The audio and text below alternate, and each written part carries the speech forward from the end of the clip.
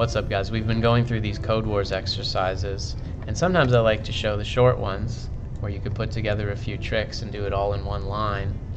Other times we want to slow down and get a nice chunky solution with a sub-function and then some setup, and then you go through a loop and call that sub-function as many times as you need, putting together a big answer for the end. However, that's all Python, of course, because that's what we've been studying. I want to stress that you can really learn a lot by looking at other languages. So that's the theme for today. We want to look at some other languages and show how just those tiny differences can make you aware of things you took for granted before. So, for example, I did one with Ruby, which I've always thought was beautiful. Whenever I see Ruby code, I think, oh, that looks nice. And this was a short one. Find the odd integer in a list or an array or whatever they call it. And so we've got a for loop. Instead of the range function in Python, we have the bottom ... to the end, and you can get the size by just going sequence.size. Pretty nice. No colons, no curly brackets. The way they separate different chunks is you put end at the end of, a function or an if statement or a loop or something like that. The if is pretty reasonable. This is testing odd or even. And I was a little annoyed. You can't do the fake Boolean. Like in Python, 0 is false, empty list is false, empty string is false. All of these things count as false even if they're not the actual false object. And I thought I was going to be able to say that in Ruby, but it turns out that's not the case. False is actually false and nothing else counts. So you have to do not equals 0, which, that was something I missed from Python. And then one thing that's cool is that in Ruby, you don't always have to say return. It's implied if you have a statement at the end of a function or method that, hey, you want to send that value to whoever asked for it. And I might have been able to leave that off here, but I put it out of habit.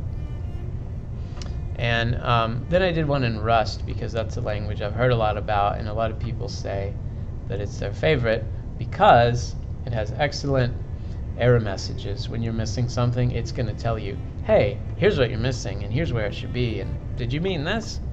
And the reason they're able to pull that off is because it's really picky about the right types, the right memory. You're never mixing up mutable aliasing or anything like that. So this one was about mapping, where you take a certain function and apply it to everything in a list. And so I just Googled how to do that in Rust.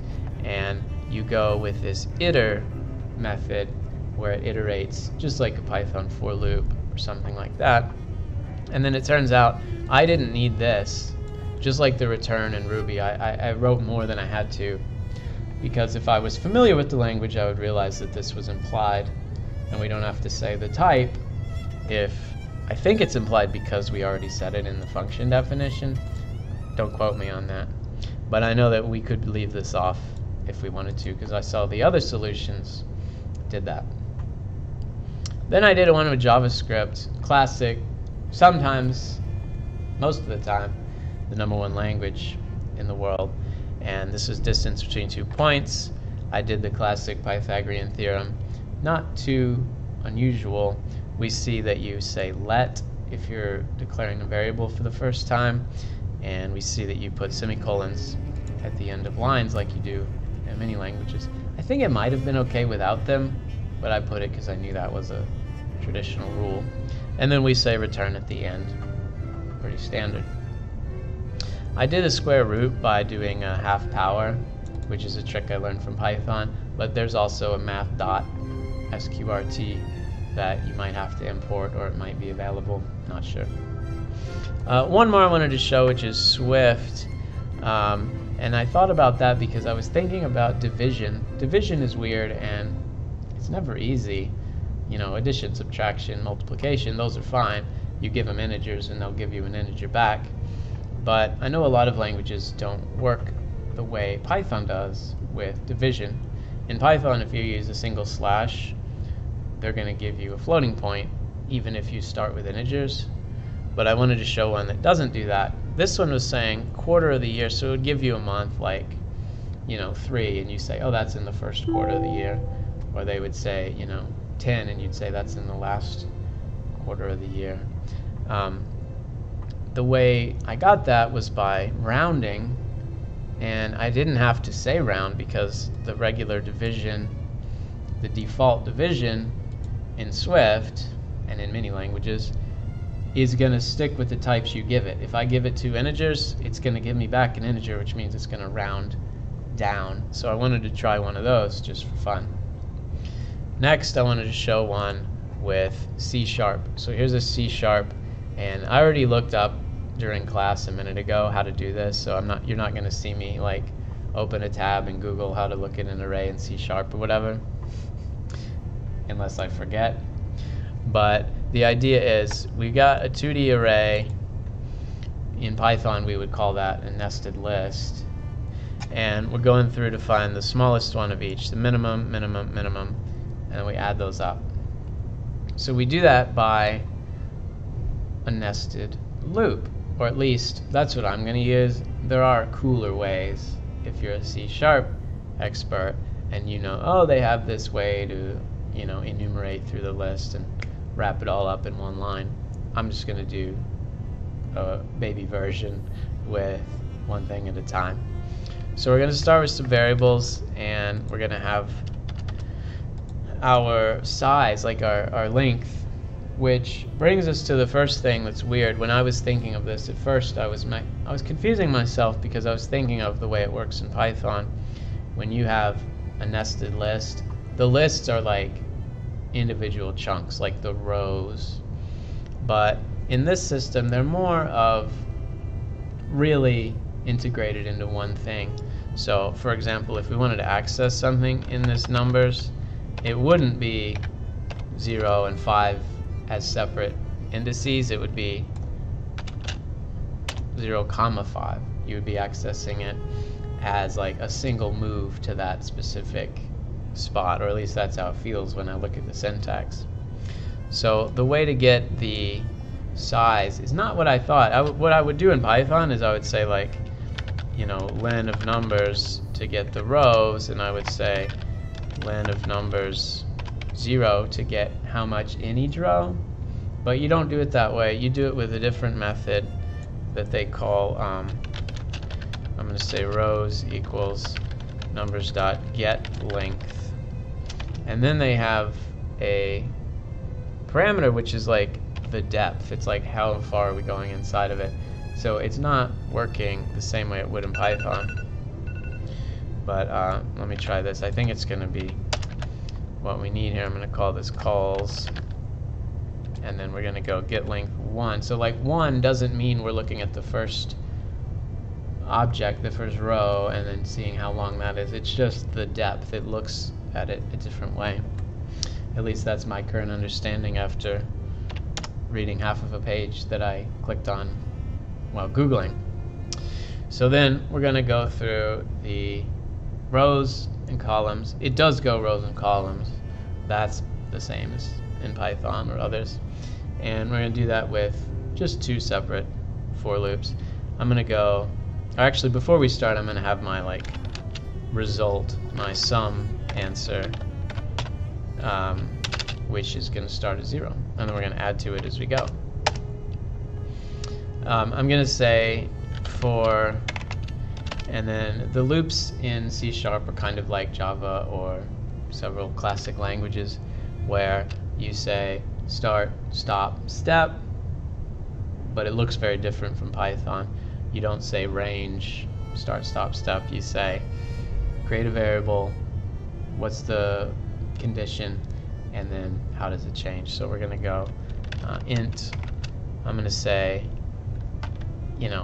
I'm going to say m because they say m and n. I don't know where that comes from. I think that's just telling us that it's not a square, that they're 2 different. But I'm going to use m. Why the heck not?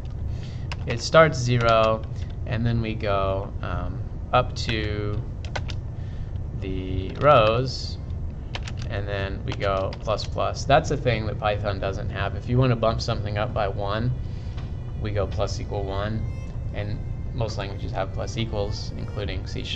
But if you want to just do a single increment and you want it to be super fast. Some languages have the ++, which is kind of nice and quick, especially for loops like this. And then you put stuff in curly brackets. So I believe C# wants you to start the brackets under the line. Some languages tell you to start it on the line, even though it doesn't matter. It's a convention and you want to follow the rules, just like, you know, capitalization or something like that. You want it to follow what people expect.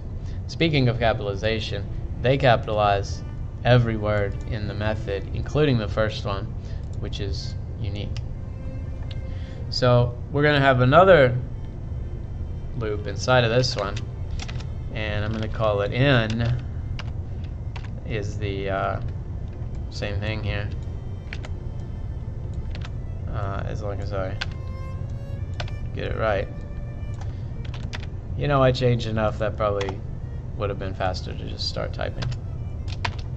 And then it's got curly brackets, so that by the end we're going to be closing a bunch of curly brackets, like the Ruby code closed a bunch of blocks with end, end, end. Okay, so what are we going to do? I think before we get into the depth of each row, we want to have like our minimum, and then we're going to look down the line. Is this one lower? Is this one lower? Is this one lower? And so we have to start it with something. I'm just going to start it with the first one. Like, we'll say, okay, 1, that's our lowest, and if anyone in the row beats that, it takes the place. Or 5, that's our lowest, and if anything in the row beats that, it takes the place. So I'm going to say like min, and I have to be careful if I'm overriding a built-in function or something. Like in Python, I couldn't say sum, because sum is a built-in function. I mean, I could, but it would be tricky. So let's say min equals numbers m comma 0. So that's the first one in whatever row we're about to traverse. And I gotta put my semicolon. And then we're gonna say, okay, if we find one that beats that, then it takes the place. So if, and then we put parentheses around the condition. If numbers mn is less than min, we don't have to worry if they're equal, because we don't have any like index. We don't have to tell it where the minimum was. So if there's 2 that are tied for the minimum, we just have to say what the value is. It doesn't matter which one ends up as the, you know, holding the championship belt. So I believe you can do a one-liner if without any curly brackets. You just say the thing. So I'm going to say min becomes numbers mn. So if this guy beats it, then it becomes the new minimum. And then before we go on to the next row, I'm really not comfortable with these curly brackets, so I might be putting this in the wrong spot. Let's see. I think that's, I don't know. Before we go on to the next row, we got to add minimum onto our sum, because we're about to create a new minimum. So sum plus equals min. And then at the end, we return sum, and let's see if that works. Well, I was about to get an error from that semicolon. I might have others. We'll see what happens. Okay, it's another semicolon. Of course I missed that because that's not something I'm used to in Python. Line 16, so it's this one. So it's an if statement. You got to have, you know, this could be like within brackets, but I'm pretty sure you can do a one-liner without it. Just like in Python, you could do a one-line if without indentation. You can do a one-line if without the brackets, I believe. Okay, so now we got a different error, which is great. Min does not exist in the current context, so that probably means this line is in the wrong place. Or no, that means this. When I try to say the statement to assign a value to min, it's looking for a variable that exists with that name, but there isn't one, because the first time you create it, when you declare it, you're supposed to say var. A lot of languages have something like that, var or let, or just stating the type. And then that's different the first time versus later. I could say min equals 2, whatever, but the first time you have to say, hey, this is a new thing, give it a space in memory, that kind of extra step.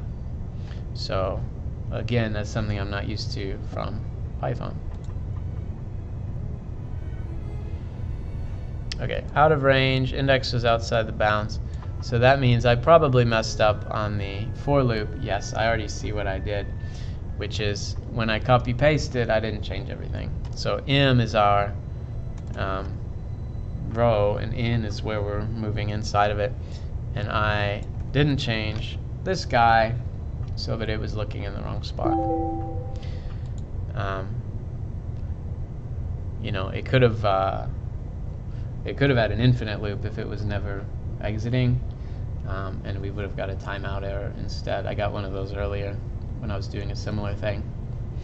So now we got it, and I want to show you guys that while this works, of course there's a faster way, because people working with C# for the last 20 years have figured out, okay, finding the minimum is something we do all the time. We're going to make a built-in method for that.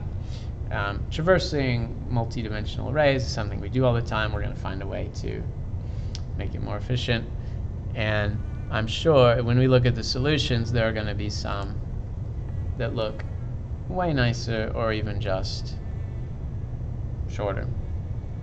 So there's a thing called enumerable that allows you to do a lot of these actions with pre-made methods, and sum and min and all of these things. Of course they're there because this is stuff people use all the time and someone has created it. It's just like what happens in Python when I know how to do zip and enumerate and any and all and min and max and all this stuff. I can write the short versions, but if I didn't, I would have to say, okay, go through a loop, go through another loop, blah blah blah, make it the long way. This person did the same thing, just crammed it all into a long line. Not sure if that's better, but there you go. This person did it like we did, which is just loop, loop, and the only difference is they put the get length directly in the loop instead of assigning it to rows or columns like we did. So we're looking like maybe there's just two ways. You know, maybe there's just the long way like we did, and then there's the enumerable built-in method way like the professionals did. That's great, and it doesn't mean we're wrong or we're bad. It just means we did it in a way that did a little extra work. If you get good at a language, you'll learn all the tricks that make things smooth. Like I've seen some people who are really good with Java because they've been doing Java for a million years, and they know the old way and the way that used to be new and the way that currently is new, and they can just crank out whatever. And when they look at old code, they go, oh, I remember that when that style was all the rage. But this kind of thing is the way to get there is just by practicing. So anyway, what I want you guys to do is to pick one problem from any non-Python language, even if it's an easy one, an 8 or 7, and do it to see what you learn.